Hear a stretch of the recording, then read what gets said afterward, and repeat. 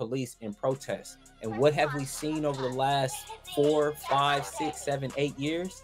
A number of protests. So my expertise is actually in studying riots and studying protests and in studying police military tactics when it comes to protest policing. In addition to that, I have an engineering degree. I started college at 11 years old, started full-time at 14. I graduated with Oh, it's so funny because when I say stuff like that, people are like, "You're lying, you're an alien," and I be like, "I love to hear that, bro." And I actually forgot that you started college at what age again? I did not start as young as you, but I had a strenuous curriculum. But dog, that's amazing. Please say that one more time for the people. Absolutely. I started college at 11 years old, and I started full-time at 14. So what was crazy was I was trying to apply to get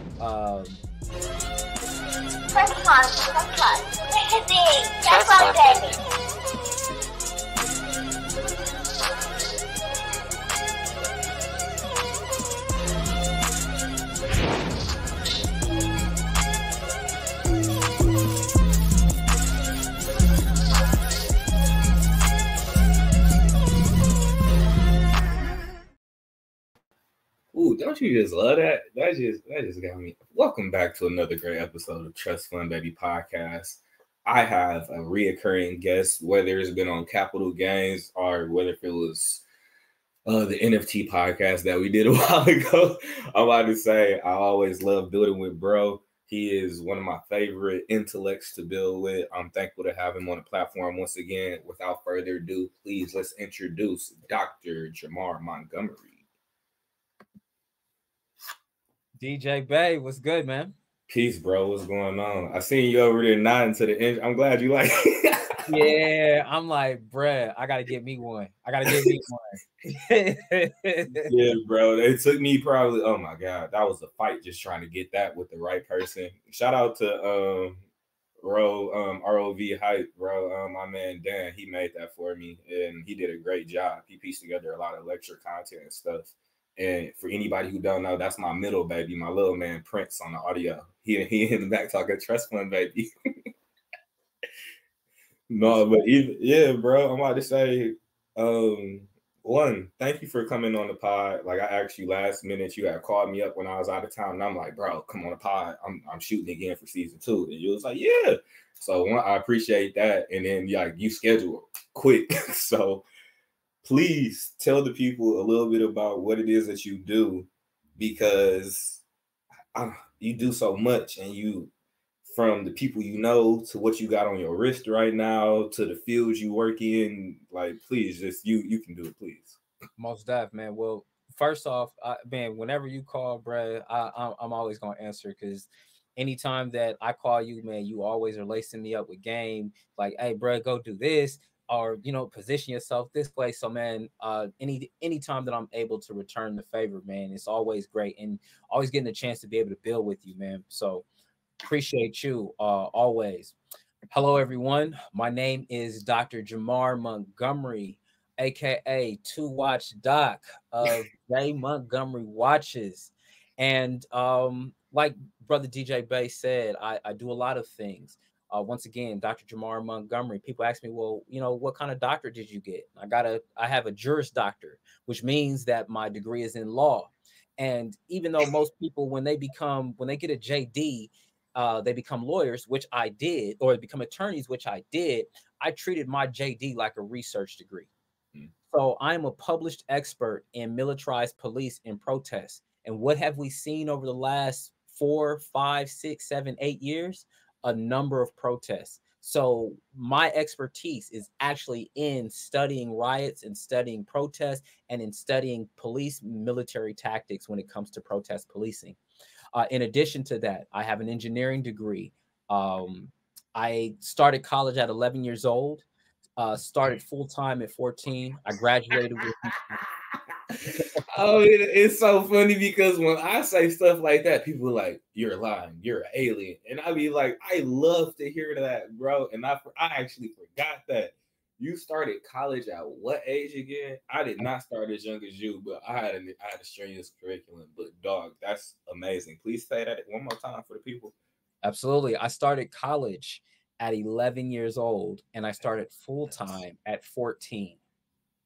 just crazy. So what was crazy was I was trying to apply to get another master's degree, and they were like, "Oh, well, we need all your transcripts." And I'm like, "Okay, well, I have my transcripts from my undergrad, I have my transcripts from law school, and I have my transcripts from my MBA." And they were like, "Oh no, we need all your transcripts." And I'm like, "You want my transcripts from when I was in community college 20 some odd years ago?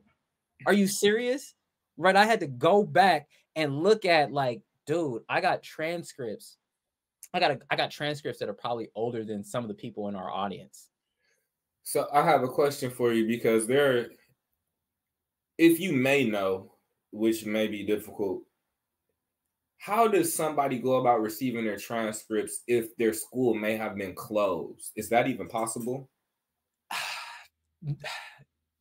I have not seen where people have been able to get their transcripts, particularly because of who's going to maintain those records if the school is closed, which is unfortunate. And oftentimes you'll have to write a letter That explaining happened. that the school has closed and that you no longer have access to those transcripts. That's good to know because Yeah, they for damn sure closed my high school. I have no idea where I would get that transcript from. yeah, yeah, yeah, yeah. And that was a dual enrollment high school. They allowed us to get college credit. So in Got high you. school, yeah. So you just imagine trying to prove that. Like I was in school, I was able to graduate on time with extra credits, and that put me in position. And now the school is just gone. You really don't, on a community level, and you as a politician, you can like appreciate this statement.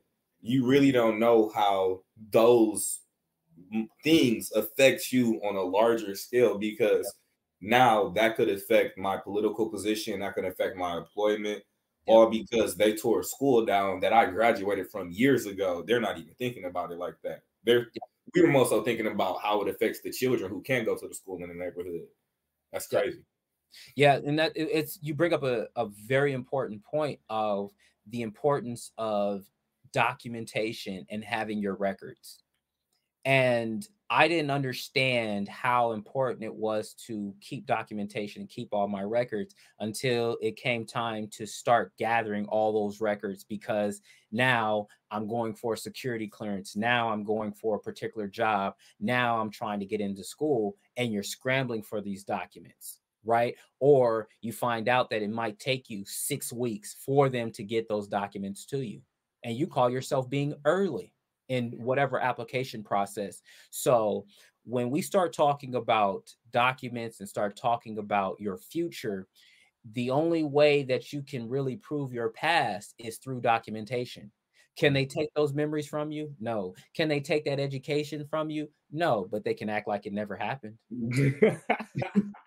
If it No, ain't, that's real. That's crazy. You're completely right because it's in the Bible. It's a legal maxim, and it says if it's not on paper, it never happened. it So never happened. paper, and you can't provide the paper. They can't provide. You can't provide evidence of it. And one thing Absolutely. I can tell people is one thing I seen from my grandma. She was living when I was younger. She had an accordion bill folder, bro. You know the joints that click open and they just spread, and then it got all the files. Had all her stuff, documents listed A to Z from me watching that lady from the time I was like in diapers, do it because she would have me go get. She would put all her bills in there. She would write checks, everything. She would go get my bill folder, and I go get it, and then she would show me where everything was at.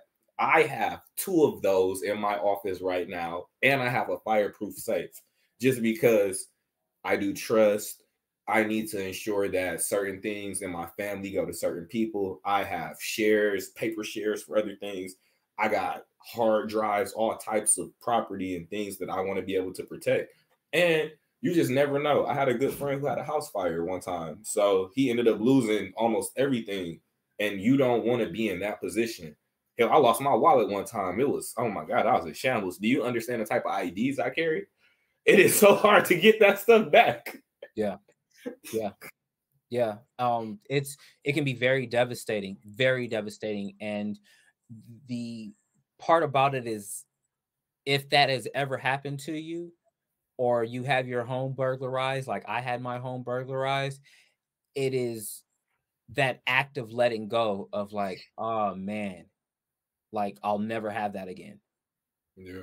That is truly a devastation and a loss that you recover from, but once it happens once, you do everything in your power not to have it happen again. So, I remember as a kid and as a teenager looking through and be like, man, who would ever want a fireproof safe? Now as an adult, oh, I definitely understand. I definitely understand it. So having all your documentation and even certificates and awards. I have a partner who has a folder full of laminated sheets of certificates and things like that, his entire history. And I was like, that's a smart idea.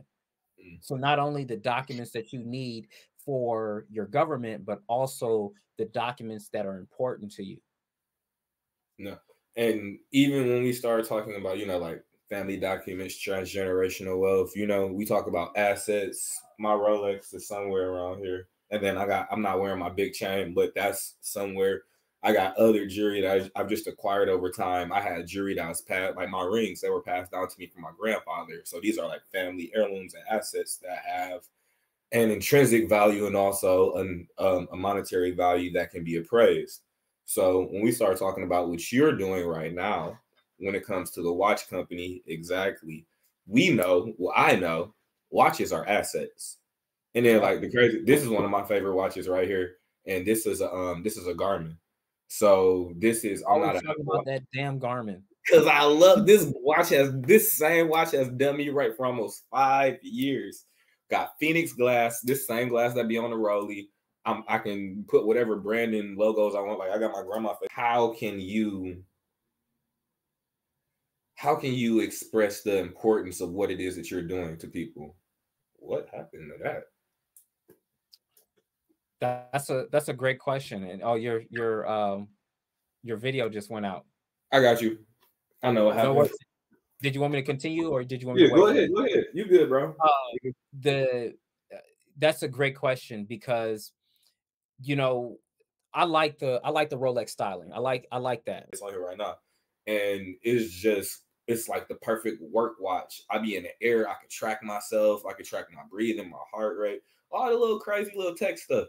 But as a man and a man who works, you learn to appreciate a good watch, and then you start seeing these companies, and then even Rolex. A lot of people don't know Rolex is a trust. Yep. They're a trust. So that leads me to my question: what do you see for your watch brand, and how do you plan on asserting yourself? And like, how can you express the importance of what it is that you're doing to people? Uh, That's a great question because you know I like the Rolex styling. I like that, right? Let's everybody get a look at that. Let's just see if we can do it like that. Get in the camera. Oh, it's upside down. Well, let me take this bad boy off. Let me do it like that. Right. I like the Rolex styling, but you're not going to get a Rolex that has an airplane at F-22 at the 12 o'clock indices. You're not going to get that. You're not going to get those kinds of combinations. But the reason why I like this style is because the style is instantly recognizable. And when I walk into a room, when I walk into a room with my watches, people will be like, "Oh, that's a nice Rolex," and I instantly correct them. So no, this is my own brand. It's the J Montgomery, and they're like, "Oh, it looks like a Rolex." I said, I know, but I built these. I built these by hand. So I source the movements. We use Japanese movements and we also use Swiss movements in our watches. So our watches are built on quality movements to begin with, and we utilize quality components. But the thing that I express to people is that because this is a classic and well known style, my brand represents people who have achieved conventional success in unconventional manners. So Mm, you'll find yourself in these rooms with powerful and wealthy people, but the way that you got there wasn't the same way that they got there. But you're still in those rooms. What do I mean by that? Conventional success in unconventional manners. Back in last year, in June of 2023, I was at President Biden's press conference during the G7 in Hiroshima, Japan, right? Wearing this watch. Now, did the watch get me in the room? No, I got myself in the room. But what the watch shows is the watch is a status symbol. When people are looking at you, they're looking at the way in which you carry yourself. They're looking at the way that you dress. They're looking at the accessories that you have. And now they're making judgments based upon who you are. Now, none of those things make who you are, but we live in a world where people are making judgments based off of what they see.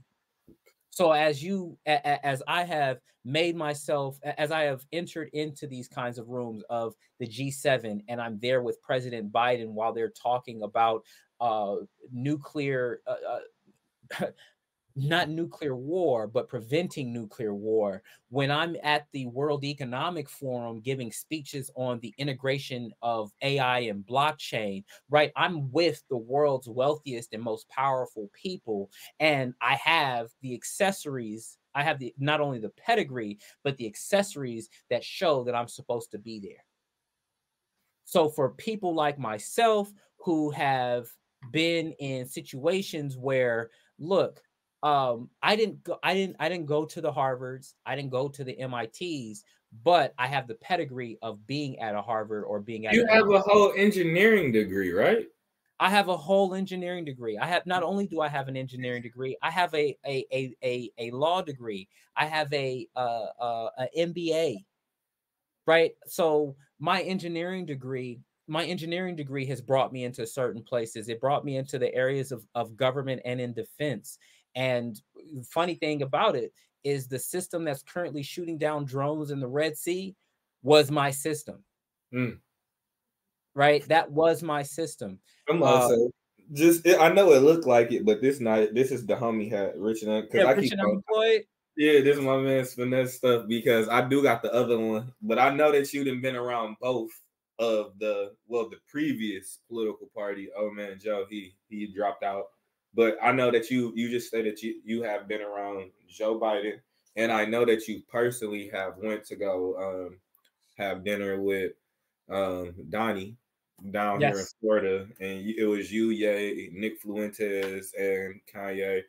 And I remember when you told me the story, Donald was saying some choice words about Kanye ex-wife at the time.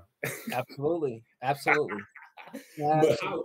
what are you, if you don't mind, it doesn't have to necessarily be political, but we can talk about it. And because that's the beauty of understanding politics, because you can express why you may align with a specific side, because I know you personally know their political background, also the policies that they are for, the ones that they are against, and also the work that they have actually done versus what the media is saying. So can I please get a little bit of insight on what you think about the current political climate as far as the federal level? From the federal level, I think that, well, not, let me rephrase that. From the federal level, um, people are focused on identity politics instead of voting for their own interests. What do I mean by that? People are going with people that they can identify with just from a visual level. Oh, this person is a woman, I'm voting for her. Oh, this person is black, I'm voting for them for that reason. Oh, this person is white, I'm voting for this person for that reason, which is the absolute worst way to vote. Mm-hmm. The best way to vote is to understand what your interests are. And what are your interests? Your interests are anything and everything that you are willing to protect, anything and everything that you're willing to fight for, anything and everything that you are willing to die for.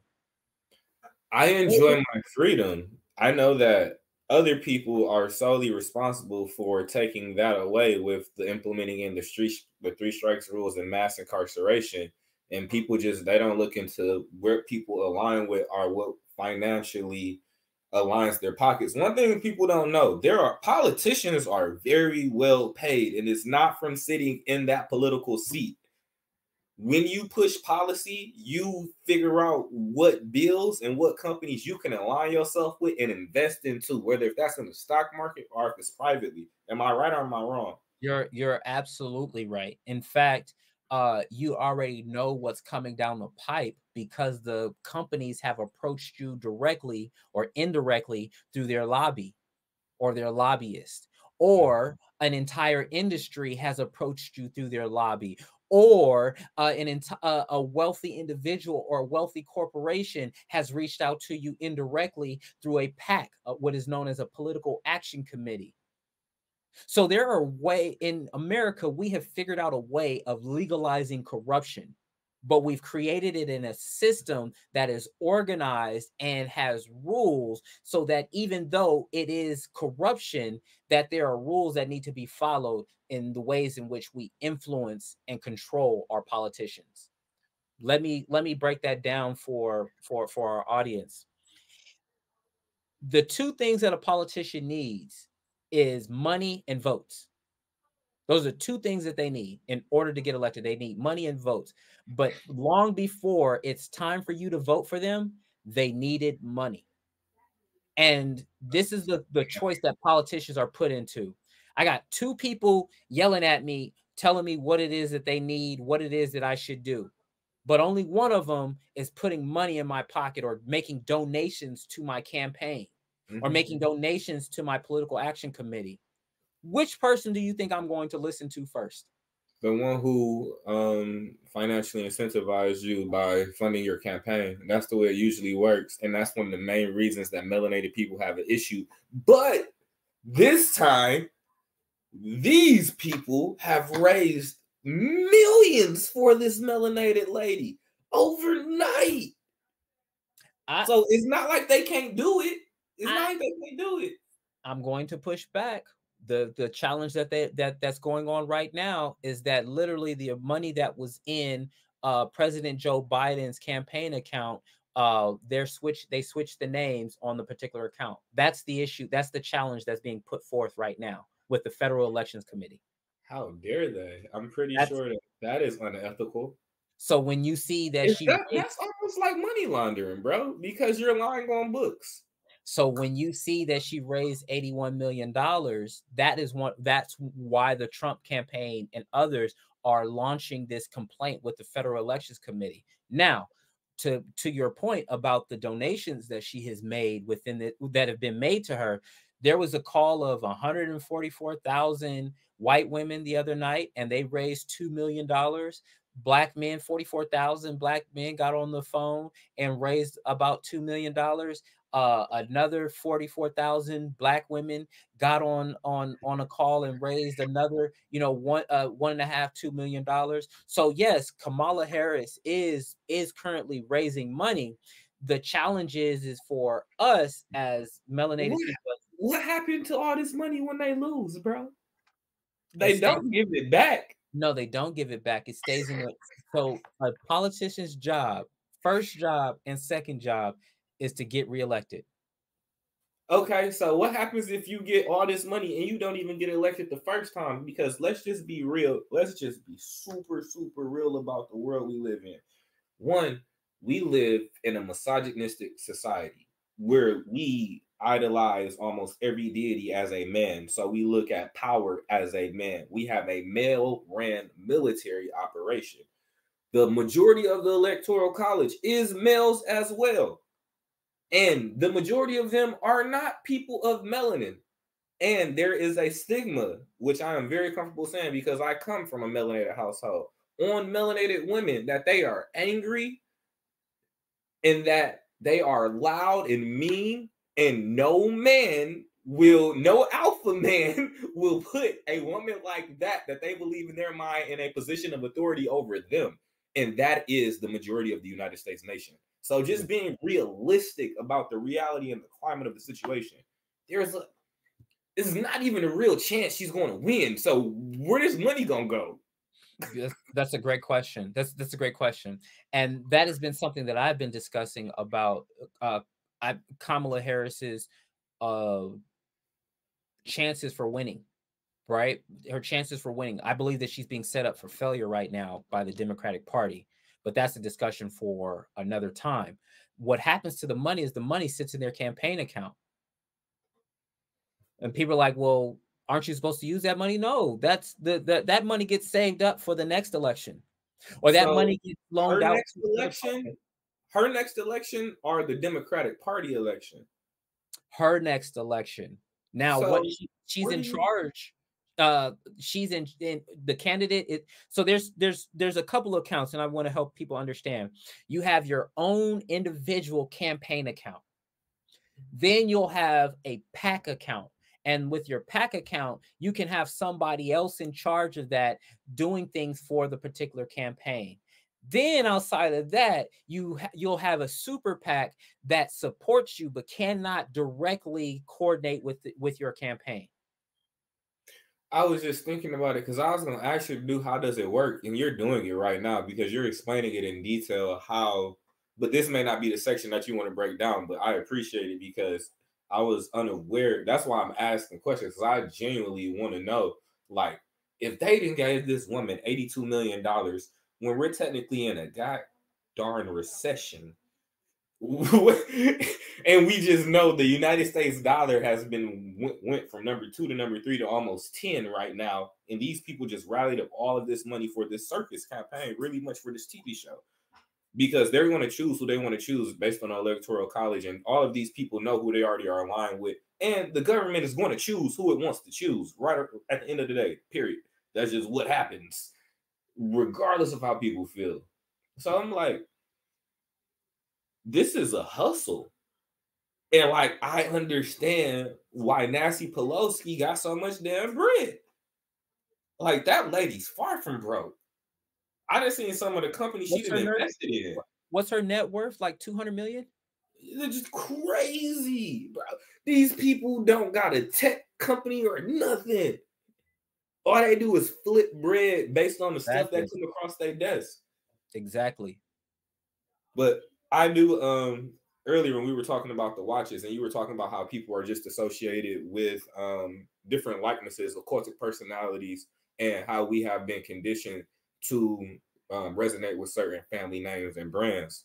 Yep. Are you familiar with the video How to Sell to a Negro? Yes, I am. Yes. Some people may not be, so I just want to show a very small snippet of this video just to enlighten people on why your mindset may be the way it is and why you believe you may need Burberry, Gucci, and Louis Vuitton instead of just going to Burlington or grabbing some $5 t-shirts, and then you just put together an outfit for like $20, $30 and you kill it. For some reason, you believe you must only have these things, or your understanding of quality is differentiated based on a dollar sign versus material. So let's just tap into this. All right, where we at with it? This is what sales psychologists have to say about selling to the Negro. The secret of selling to the Negro is expressed in one word. That word is recognition. Now, there's nothing unusual about that. People want to be recognized. They need recognition. That's basic in all of us. But perhaps because he's had so little of it, the Negro needs even more. He needs to feel important and appreciated. This need is a very real and important one. It shows up even in many of the Negro's shopping habits. Anyone who sells or wants to sell to the Negro customer should know about some of these habits. Yeah. 3 habits in particular play a big part in every sales transaction. To begin with, most Negroes buy by brand. They ask for products by name. They're quick to turn down off-brands. Buying by brand, that's the first important Negro buying habit. Now for the second. The Negro buys good quality merchandise. Symbols of quality and prestige are very important to the Negro customer. This woman, for example, is buying fine crystalware. But she is also buying the admiration and approval of her friends and relatives. Listen to her thoughts. My, isn't it beautiful? I can hardly wait to show it to Sally and Joe. It's a well-known fact that many Negro customers are influenced by the opinions of others. What their friends may think of a certain item often decides whether or not the sale is made. So remember, the Negro buys quality merchandise. That's the second important point. And here's the third thing to remember when selling to a Negro customer. When he specifically asks for one thing, don't try to sell him something else. Don't try to switch him at the point of sale. If you do, he'll probably react something like this.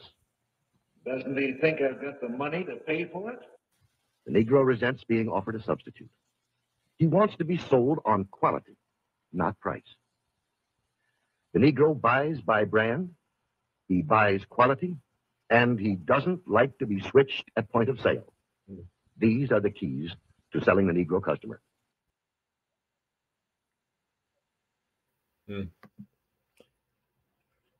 Did they lie? How old is that? How old is that?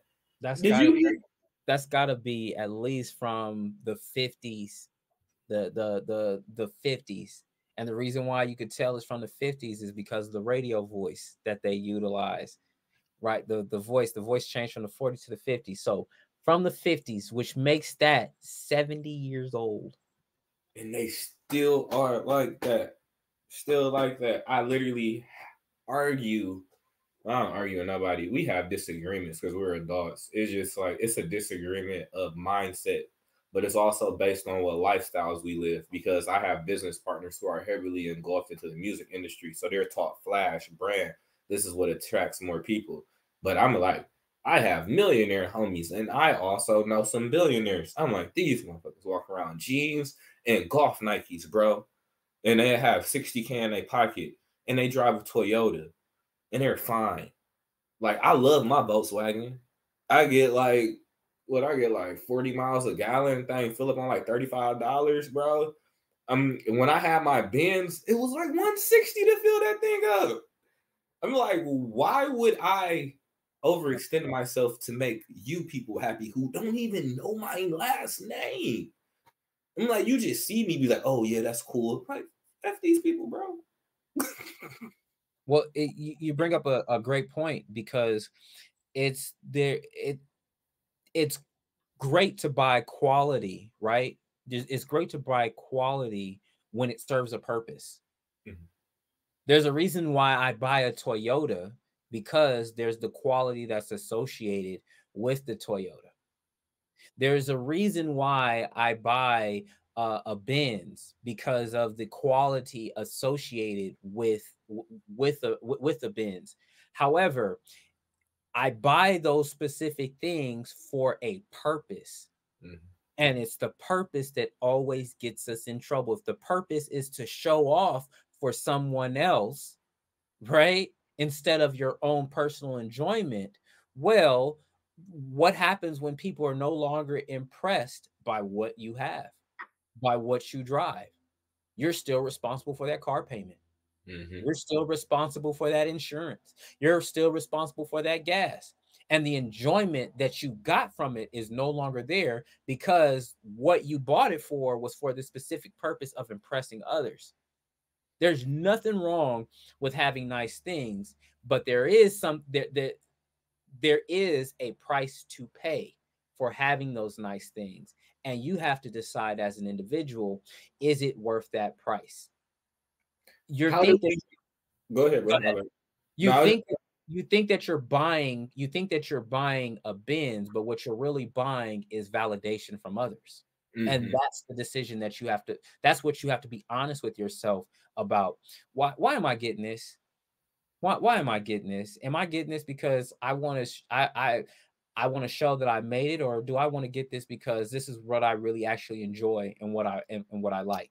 Same reason why people buy Rolexes, bro. Validation, levels of approval. These are it's so crazy, because even this piercing, like, everything has some form of meaning. Like the conch piercing, people get them in order to show like a spiritual awakening or a leveling up. And some people feel like that's what a Rolex is in business. But who made that standard? Was it us? But why did we accept that standard? So my question to you is, how do we, or what patterns have we seen in history, like FUBU and stuff? How do we bring that level of energy back into melanated brands to where these names can be long lasting? Because even still, I may just be overlooking some. I don't know too many melanated luxury clothing brands that are at least 30, 50 years old. I'm pretty sure it is some. I just may not have them in my closet. Hell, Dapper Dan been doing good for years, but he usually chopping up other people's brands and piecing it together. Yeah. Yeah. That it's definitely a challenge because the longevity requires scale. And that's one of the challenges that you have. Another challenge that you have is the we don't have any conglomerates. What do I mean by that? Um, LVMH, which stands for Louis Vuitton Moet Hennessy, right, is a group that's owned by Bernard Arnault. Okay, Louis Vuitton Moet and Hennessy.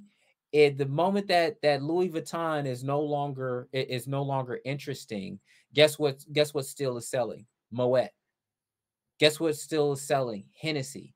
So this is a conglomerate full of luxury brands that our people have associated a certain level of quality, but not just quality, a certain level of status. Mm-hmm. I think one of the not I think one of the challenges that we have is that our rappers and our entertainers are always in our face, and our rappers and our entertainers are flawed individuals who have now been given the spotlight. So our rappers and our entertainers represent in some ways the worst of us. uh and if not the worst of us, they represent the flawed parts of us that are now on display, which is why they are so popular, because people are able to identify with them. Now, So now, in just real in quick, go ahead. remember the NFT realm? I mean, the NFT phase and stuff. And like when we just talking about this, you be like, is it the artist who's responsible, or is the company who is sponsoring it who's paying them? Because when you know, like, rappers really don't make that much money, bro. They gotta go on tour and run shows. So if somebody be like, I cut you 50K, you know, or like 100, nice 6-figure check just for you to be on video. Rick Ross said every time he hold a Bel Air bottle or he do an IG video, that's almost 50K for him, bro. So you just think about it. It's like it remind me of the NFT stuff when Bored Apes had where it was having people do non-disclosure agreements through MoonPay and stuff, and then they have them promoting it, even though none of these people were actually about the brand. Did Rolex do that to us? Remember Jacob the jeweler? Who went to Jacob first? Who even found Jacob? Because Jacob's heavily invested in our culture, even still to this day, even after the prison bid. And you know, like, since we talk about watches, like, Jacob was that guy at one point in time. His shit still be looking fire. Jacob the jeweler became big because of the rappers. Exactly. Like, Who was the rapper who found Jacob first? I Where did he don't come from? I don't know, man. I don't know. And it's crazy because when I was in Dubai for Dubai Watch Week and I got to display my watches, not too many people were stopping by Jacob the jeweler's display. Now, does he make the some of the stuff that he makes is I would it's high quality, right? It's high quality, but in the realm of business and in the realms of horology, I haven't seen too many people who are wearing Jacob the jeweler watches. But you know who is wearing it? Rappers and entertainers. Because they don't really know. If you like an individual who I believe has a crazy watch collection, just because of how much he talks about it, is Mr. Wonderful. Like, he is so into watches, bro. It's crazy.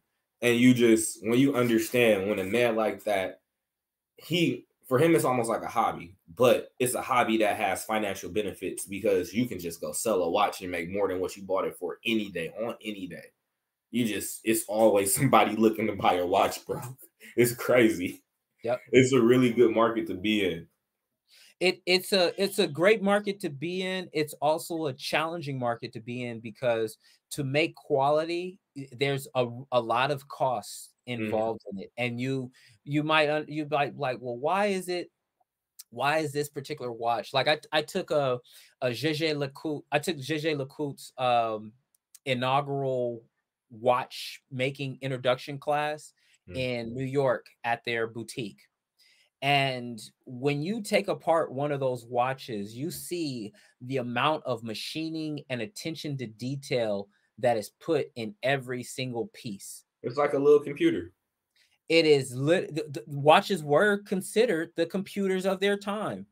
They were when they were developing them 100 and 150 years ago. Watches were some of the most complex pieces of machinery because of how small that they were and the amount of tolerances that were there, right? So when you buy a watch, you're buying the story, you're buying the quality, you're buying the journey. And now you as a person, for whatever story, whatever part of your journey has brought you and this watch in the same place at the same time, you're now able to commemorate that. And that's what's important about J. Montgomery watches. That sounds like a crazy pitch, bro. That's almost like the hallmark of watches, because I know one thing, because even me and Parker, we have spoke about it before, because he wanted to get his own watch. I'm like, I do so much math. I talk myself out of a situation so quick, bro. I'd be like, the overhead is too much. Hell no. I mean, like, but you just,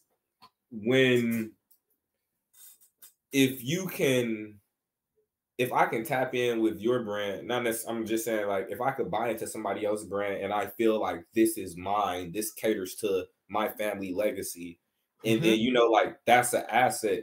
When watches become heirlooms, you know, with engravings and, you know, like certain family things on it.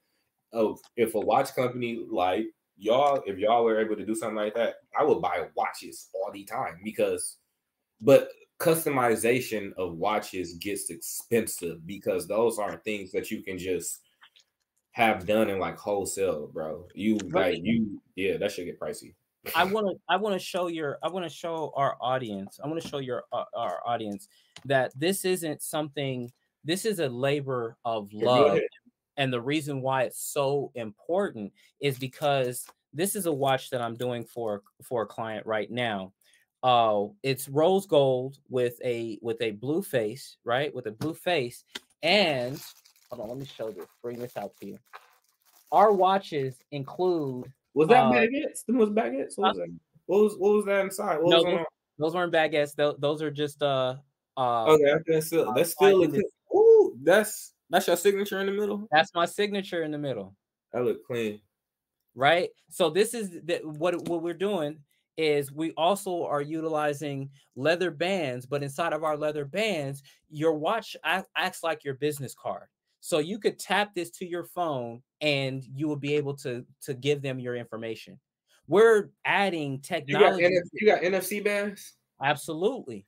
Absolutely. Up, so, you know, I want people to understand. I'm looking for one of the movements.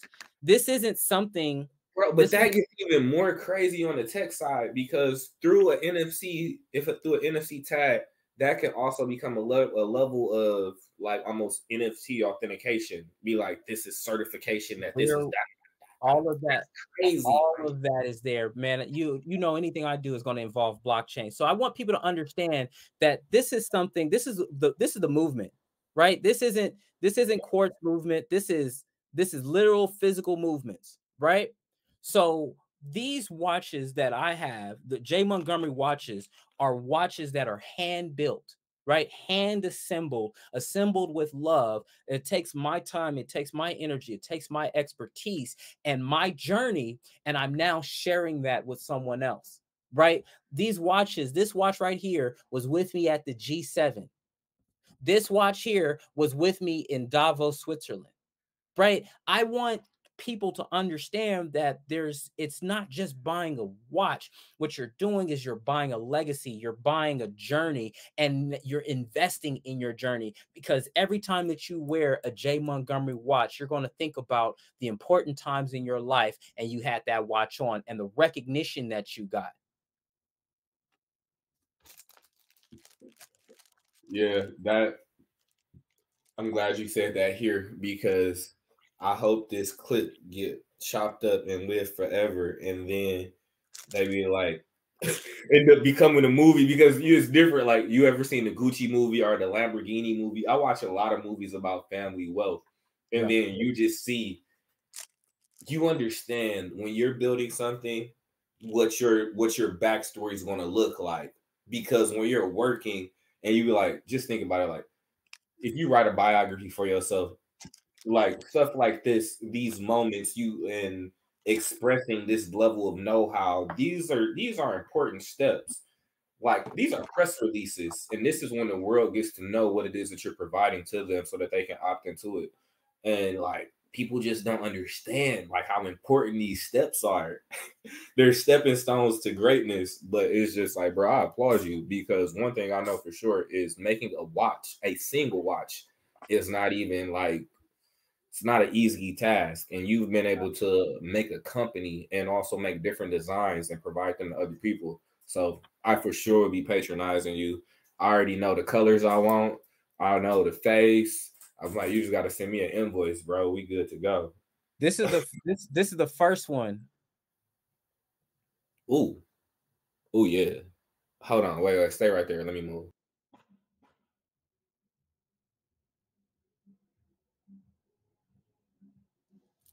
Yeah, man. Rose gold with the rose gold signature, with blackface with rose gold accents, bruh. With the stones in the middle. Yeah. I'm gonna pay you for a collaboration watch. I need a little trust fund babies in there for my children. Let me know. Let me know. I'm so serious. Like I said, our watches, J. Montgomery watches are custom watches, are custom watches. And so when you get a J. Montgomery watch, you're getting quality. You're getting something that is hand built, that is made with love, that is made with time, that is made with expertise. So it has been a journey, and it's been a recognition of my own journey. No, bro, I appreciate anybody doing anything that is building like industry and legacy. We have, and then like with the proper structure, bro, you can build out your stuff to be better than what a Rolex is, because there's nothing that guarantees that Rolex will be around in the next 100 years. There's going to be other watches and other technology that replaces these brands. Like Nipsey Hussle said it best. He was like, this is like the gold rush. It's corporations crumbling and crumbling. And then there's going to be new industries popping up overnight. We're those new industries. We just have to build the industry so that they can take over the old ones. Yep. And it's going to happen. It's going to happen. And I'm thankful to know all of the people and the families that are going to be those future families. You ever seen Jay-Z? I think it was the Family Feud video. Yeah. With Amari Hardwick and stuff, and how these families were in the dystopian future. These were the melanated people who was running the future, bro. And that's because, and they were talking about their forefathers. That would be us. We built the legacy for them to be the ones to do these things in this time frame. And that's how I look at my future. And I'm pretty sure you do the same, or otherwise we wouldn't even be thinking about the next generations. Yeah. Now, with that being said, because this may get a little lengthy, let's segue into our How Does It Work segment. So perfect. I asked you to come on the show and explain some things. And you were like, you glanced over a few things very quickly, but you said that you have an engineering degree, you have worked in politics, and you actively are politics. Oh, you ran for U.S. Senate in the 2020 election in the state of Louisiana, correct? Yes. Yes. I didn't want to say the wrong position, but I remember the state. You ran for Senate, which is high. That's high up there. And then also other positions for engineering. And then you are the CEO and founder of a luxury watch company, which I think is super dope, bro. So out of all of these things, what specific field can you break down on how does it work so that somebody can learn how to better their life in a specific way and increase cash flow, or either make some dynamic changes within their community, bro? Absolutely. Well, for cash flow, I help people understand cryptocurrency and blockchain. When I was for those that may not know this, the World Economic Forum is basically where all the world's richest people come in Davos, Switzerland. It's in January, and it's usually right around the time of my birthday.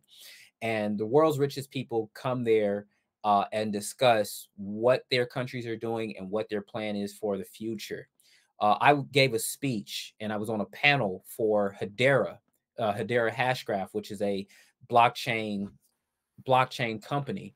And I gave a speech. You spoke for Hedera? I don't mean to interrupt you, but bro, that's crazy. Yeah, I was on a panel with the co-founder of Hedera, Dr. Lehman Baird. There's pictures of me speaking with him. In fact, I had a 2-hour conversation with Dr. Beard. Me and him were chopping it up the day before the panel, and then I was on the panel talking about the integration of blockchain and AI. And that was my second year. This is my second year of going to Davos. Last year, I was talking about blockchain in politics. So the if you want to understand blockchain and you want to understand cryptocurrency and how to invest and what it all means, I'm able to break that down. I've been in the space since 2016. I've been a builder in the space since 2016. People will, people say, "Oh, I've been in blockchain this long." Check their wallet address. Check their wallet address. See when they got their ENS name, right? See about that. See when they got their ENS name. I've been in the space since 2016. You can check and you'll see transactions on my wallet back in 2017 where we created a coin called Amy, right? Been in the space. If you want to understand law and understand what the law says, I don't give legal advice because I'm not a practicing attorney at the moment. But I can tell you what the law says. I can tell you what certain terms mean and what certain legal regimes mean. If you want to learn about that, and we connected over the trust stuff. Right, we connected over how trusts work and how to structure things and how to protect your assets and how to stay out of probate court and things like that.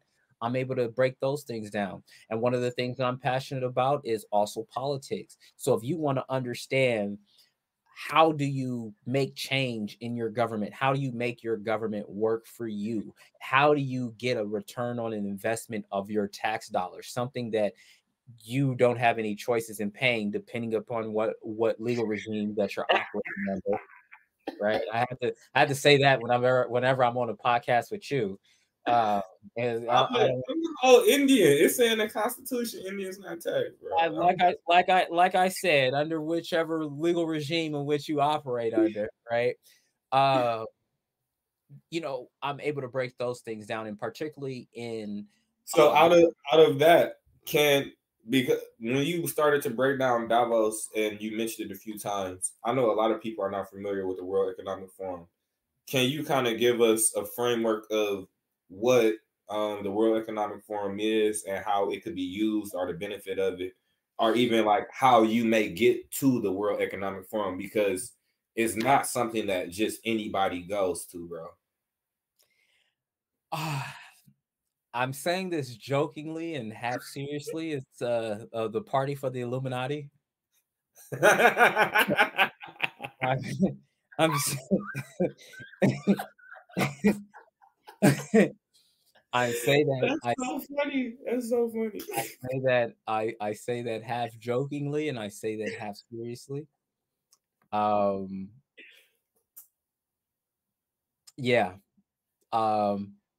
I'm not going to say too much. I'm not I'm not going to say too much, but what I will say is that presidents and heads of states go there. The leaders of the largest companies in the world go there. So you'll see the CEO of Google, you'll see the CEO of Palantir, you will see the Prince of Monaco. I had conversation, the Kerry Kennedy came to see me speak. Right, the some family names that you will know that you will know. I get contacted by them. Let's just say it like that. Yeah. It's yeah. I might say you work with quadrillions and stuff too, and I didn't see some of the families he be around. So you know what I mean? Like it's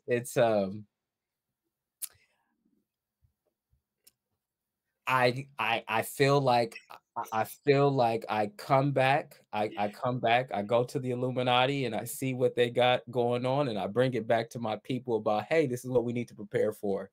That's another show y'all should watch, our little YouTube videos. The Spook Who Sat by the Door. Oh man, that's a great movie. It's a great movie, an even greater book. Sam Greenlee. It's necessary. It's necessary. So, what is the purpose of the World Economic Forum? Purpose of the world Illuminati party. I once again I say that jokingly. I say I that. know. And I say it half seriously. I say it. So let me just say that. Who don't enjoy a good Illuminati party? You know, bro. You know, like in light. You know how it goes. I just, you know, I'm a man that believes Jesus Christ is Lord. So I don't want anybody thinking that I stole the soul or anything like that. I plead the blood of Jesus. I plead the blood of Jesus, and Jesus is King. So I don't want anybody thinking that I sold my soul to go to Davos. Yeah, to go to Davos, right? But what I will say is that the World Economic Forum is where all the world leaders come together and set the agenda for that year, or report on what went well, what went bad in the previous year. Is where it's the one place. Think of it as a conference for the world's most powerful people. These people are busy, but they know to show up for this conference. It's like showing up to the Bitcoin conference and you're in Bitcoin, right? You're things that you're connecting and networking with people that you need to network and you need to know. So given the circles that I run in and the people that call me for my advisement, that call me for my expertise, it's a place that I get invited and I get sponsored to go to.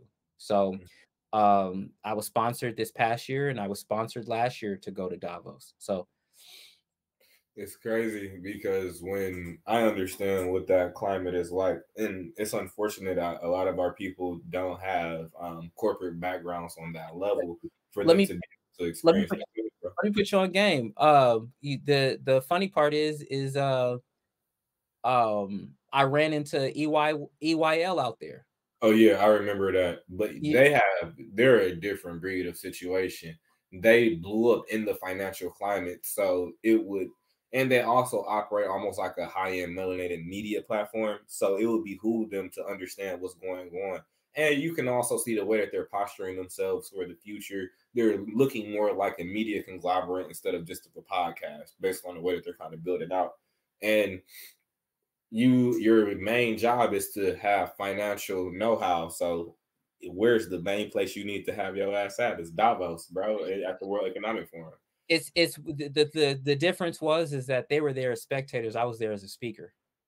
Yeah, see, like I love that, because the crazy thing is they desire to be in your position, but because of your background and what it is you be able to do, your social media following may be much smaller than theirs, no disrespect, but your financial outreach is crushing theirs because of what it is you've been able to do throughout the years. And people have to understand this internet shit isn't always what you think it is. It isn't. It really isn't. And it's like I said, the fact of I get called for my expertise. I don't get called because of my face. Right. You know what I mean? And that's no you have an actual body of work. And that's what we ask. Like, that's what me and my peers, we ask about people. I'm like, I don't care about who these people may be on the internet or whatever. I'm like, what's your body of work? Have you written any books? Have you done anything? How many people have you actually helped? Or are you just somebody who sell a course, bro? Like, there are all these other influencers. And then I said this on Finesse podcast. I'm like, is your course going to outlive you? In most cases, it won't. That's not longevity, bro. Yeah. Yeah. And just like understanding, I appreciate like you, my other homie Jay, like very corporate minded individuals, because you being in Davos or at the World Economic Forum, it reminds me of certain episodes of Billions and Successions when they go on to these large corporate retreats overseas, and then this is where the real business meetings are happening. It's not necessarily at the forum, it's at the private meetings outside of the forum when people understand I can have a face-to-face with this individual. So this is the highest level of networking that's happening every year. And that's why you say what you say you is, because these are the people who have the financial ability to literally move a mountain. And they're coming together conversing. So like, that's like, who doesn't want to be around that, just because you know it's beneficial just being in those rooms. It is. And it's even more beneficial when you have something to offer. Thanks. So what is it that you can offer in a room like that? Is it because if you're not the most financially set person, what is the next thing? Intellect? Access. There are other markets that they may not necessarily be able to access, but I have access to it. There are certain perspectives that they don't have that I have. There's certain levels of maneuverability that I have that they may not necessarily have. And the depth and breadth of my experience is you have I can pull your entire team together and understand the challenges of each portion of your team. So your legal team may not understand what some of the challenges are with your financial team. Your operations team may not understand some of the limitations that they have from a business and financial perspective. And I'm the person that's able to integrate those things. I literally just got a call about I was approached about being a CEO of a company because of my expertise. Right? Those are the kind of conversations that I have right now, and it's because of the body of work. It's because of all the things that I bring to the table. And you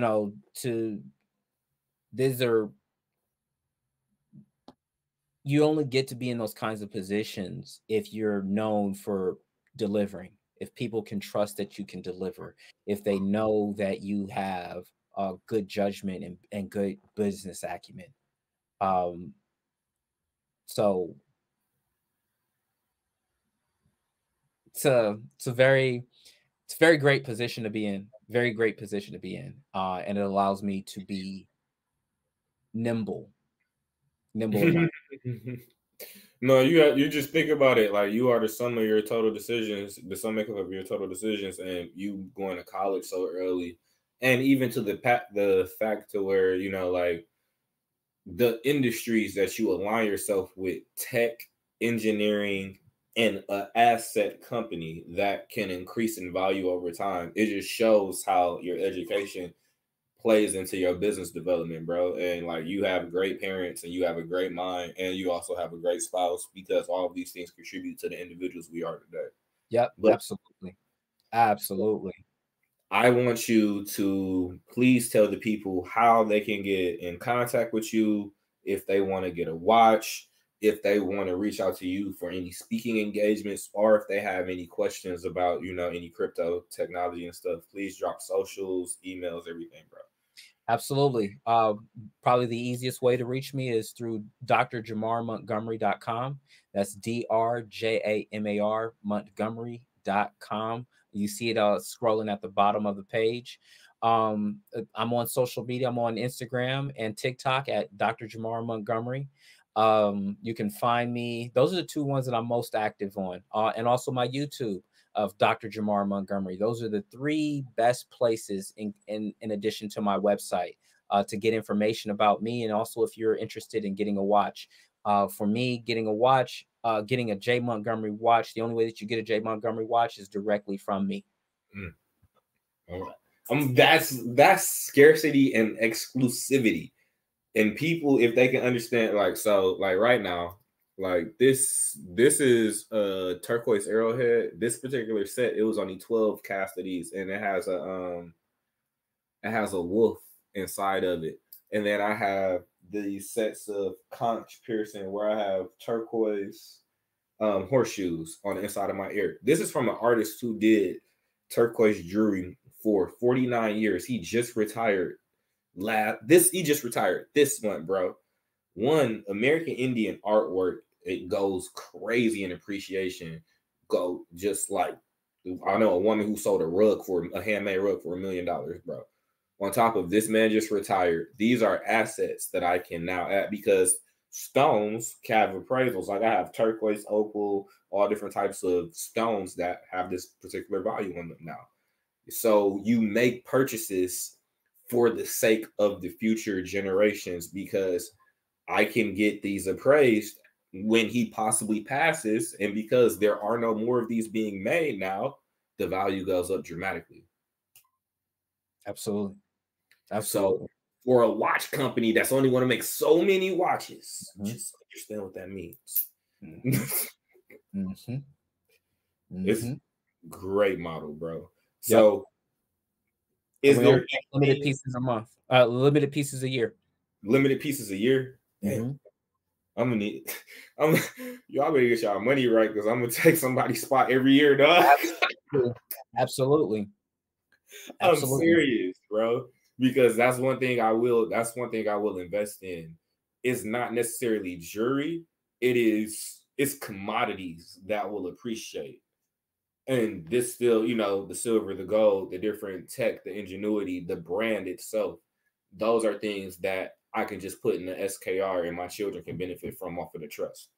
Now, is there anything that you would like to leave with the people? And before you say that, I would love to have you back for multiple segments for how does it work, just so that you can come in, break down, bring some game to the people, and then we add the imagery to it, and then these become reoccurring segments. But this is what I love to do in order to share my following with other people so that people can also get a level of community and also understanding of who people are as we develop. And like, I consider you the homie and also a teammate, a business partner. So I love for people to be able to tap in with the minds that I know as well. Absolutely. Final thoughts. Recognize how free you are. Recognize how free you are. Your past decisions got you to where you are today. The decisions you make today will get you to where you want to be tomorrow.